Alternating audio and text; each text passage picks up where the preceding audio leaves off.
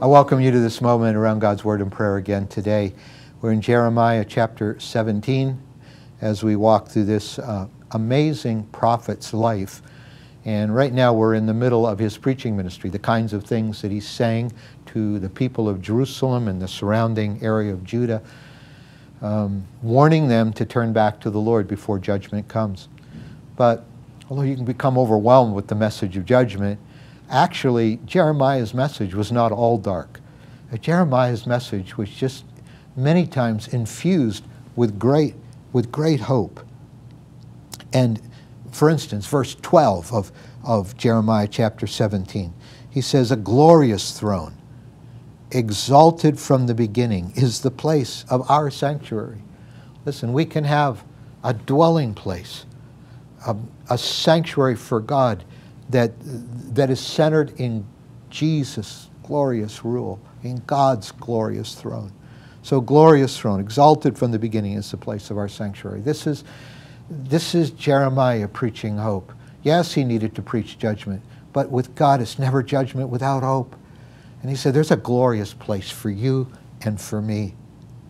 The next verse, verse 13, "Lord, and you're the hope of Israel.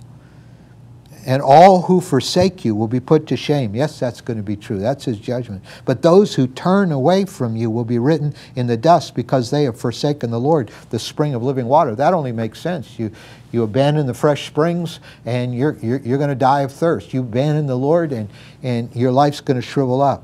But here's the hope, and it's a powerful prayer. "Heal me, Lord, and I will be healed. Save me, and I will be saved. For you are the one I praise." Lord, I can be healed. This is the hope. Heal me because I will be healed. And save me because I can be saved and I will be saved through you. For you are the one I praise. So this is how Jeremiah, although the message of judgment is dark, when we forsake the living water, we're going to dry up. But Jesus, the spring of living water, the Holy Spirit in our lives, the life that comes with Him, this is the hope. And I'm going to pray today that amazing verse, "Heal me, Lord, and I will be healed. Save me, and I will be saved. For you are the one I praise." In fact, that would be an amazing verse. I've actually personally bookmarked that verse in my Bible app on my phone. Maybe you want to write it on a note card and tape it to your bathroom mirror so you see it every morning and every night. "Oh God, heal me and I will be healed. Save me and I will be saved. For you're the one I praise. You're the one I look to. You're the one I'm trusting and honoring in my life." It reminds me of 1 Peter 2 in verse 24, where God said, where Peter wrote, "Jesus himself bore our sins in his body on the cross so that we might die to sins and live for righteousness, and by his wounds you have been healed." And so we pray together, "Lord, heal us. We'll be healed. Save us, Lord, we'll be saved." Lord, I pray that for every one of us.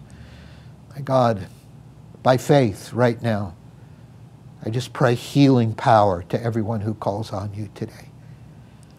Jesus, we can't be together in a room today, but Lord, wherever people are, you are there.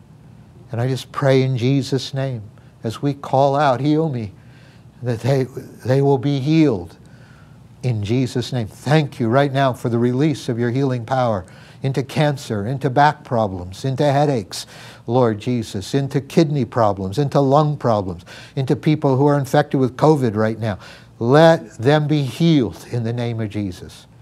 And for those of us, Lord, who just feel like we're lost and we're guilty, save us and we will be saved because of Jesus, who died in our place to deliver us from sin and by whom we can be healed through his wounds. Thank you, Jesus. Let salvation coming, let healing come through your mighty, triumphant name. For you are the mighty God.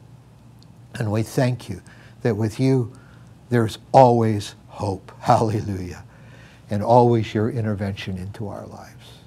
So we receive it. You are our praise. And we praise you, Lord. In Jesus' name, amen.